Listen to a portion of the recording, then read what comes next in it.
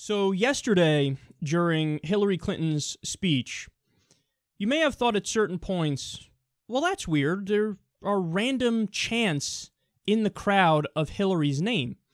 And it happened at a bunch of really strange points that weren't fitting at all. Like, it was so out of place and weird and almost seemed super contrived. Well, thankfully, we know why that is. It wasn't because there was actual genuine enthusiasm for Hillary, Hillary, Hillary. Not that there wasn't any enthusiasm in the audience. Of course there was. But we know that it's because of Bernie supporters and Bernie delegates on the floor who were chanting other things, and then they were attempting to drown out what they were saying. So, for example, at times, Bernie supporters would chant stuff like, "Stop the TPP," and the audience was instructed, drown that out with chants of Hillary. Notice, that actually sounds kind of similar, too. Stop the TPP. Hillary. So you can kind of cover it up and mask it. So that is a sneaky fucking trick. And then whenever Bernie supporters chanted, "No more war," you were supposed to override that with USA. And that happened a lot during earlier speeches. A lot of the night guys was very hawkish and militaristic. Like, they had a lot of military speakers out there. They had one general with a bunch of diverse faces behind him saying, "This is the face of the U.S. military and we will defeat evil." Okay, this is neoliberalism 101. We're going to do the same old wars and do the same old warmongering, but hey, there's a Sikh guy behind me. And some ethnic minorities. And so Bernie supporters in the audience would go, "No more war, no more war." And then it would be drowned out with chants of USA, USA. Guys, this was happening at the Democratic Convention. That's scary and that's weird. And look, what this goes to show you is exactly what Bernie supporters have been saying all along. What's funny is that in an attempt to disprove Bernie supporters and shut them down, they're actually proving Bernie supporters' points, which is the Democratic Party needs to be less militaristic. The Democratic Party needs to be less in favor of free trade deals, which are just outsourcing deals, which take decent paying American jobs and ship them overseas or just ship them elsewhere. When your whole point is to, at your fucking convention, shut down those voices, shut out those voices, as opposed to listening to those voices, let me ask you a question. Why wouldn't, if Hillary's against the TPP, as she says she is, why wouldn't she hear the no TPP chant and join in with it? Curious, isn't it? Like, you know, you would think if they're chanting Hillary from her podium, she's like, oh, that's awesome. But if they're chanting stop TPP, again, if that's a position she favors, why wouldn't she be like, yes?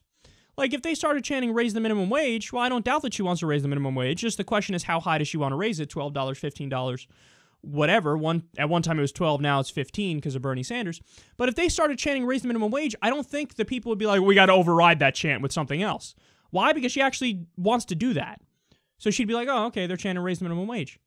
For stop the TPP, oh, no, everybody's got to shut that up. You got to shut that up. For stop the wars, ooh, Hillary doesn't want to do all that. You got to shut that up.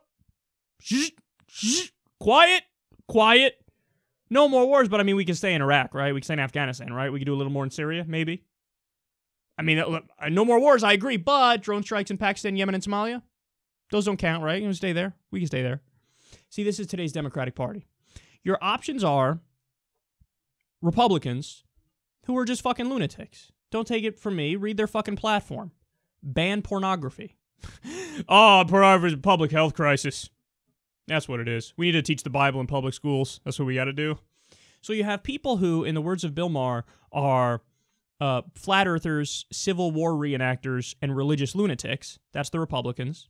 And the Democrats are a party that are just hunky-dory and lovely for the pharmaceutical companies, for big business interests, for corporations, for Wall Street. So there is no actual left party anymore. If both major parties in the United States are now pro-war, it's just a matter of to what degree and what extent you're pro-war, where's somebody like me supposed to go? Who's against war? I'm against the current wars that we have. Where am I supposed to go? The answer is there's nowhere to go in terms of major parties. So, you know, people have made this thing, oh my God, the left Tea Party is developing among Bernie supporters. Good. Good. It should. Now, I'm not talking about left Tea Party in a pejorative sense, in the sense that, authoritarian leftists, for example, on college campuses who believe in safe spaces or whatever the fuck they're called. I always want to call them safe zones. I don't know why. Safe spaces, don't say anything that hurts my feelings here, and microaggressions and shit like that. People who are so overly obsessed with identity politics and they want to shut down all criticism and stuff like that. I'm not talking about authoritarian leftism as a left Tea Party. I'm talking about a libertarian leftism as a left Tea Party. In other words, people who say, look, here's the deal. We're done playing. We're done fucking around with you clowns and you corporate sellouts. If you're not for single-payer healthcare, if you're not for universal college, if you're not for clean elections, if you're not for making the minimum wage a living wage, get the fuck out of my party. I'm not interested. Do I have a purity test? You bet your goddamn ass I have a purity test. The difference is my purity test on the left makes sense. The purity test on the right is absolute drivel and nonsense, and it's a competition for who could be the stupidest person on the planet. There is a difference between a left Tea Party and a right Tea Party. A left Tea Party is correct. So yes, we should exist. Yes, we should fight back against the right-wing shift, the right-word shift of the Democratic Party and all the corporate sellouts who have taken it over.